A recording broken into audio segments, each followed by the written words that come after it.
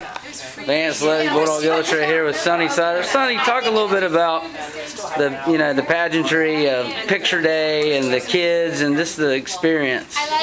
Well, we've been doing it so long I can't tell you how many years, but we started out on the old practice field under that shed, and it was so hot on the dog we had to give him a break about every 30 minutes.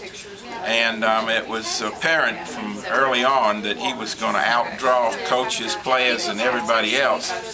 I think maybe Herschel rivaled him when he was popular. And then we would have to bring the car and keep the air conditioning on, put him in the car to keep him cool.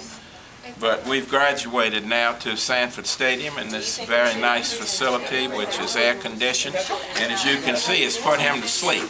Well, that's my final question. Are he and the Seilers ready for another season? We're ready, and he had a very busy day yesterday. He had his picture made with all of the freshman players individually and all of the coaches' families over at Butts Mayor, and then he went over to Stegman Coliseum and had his picture made with Coach Fox and all of his staff.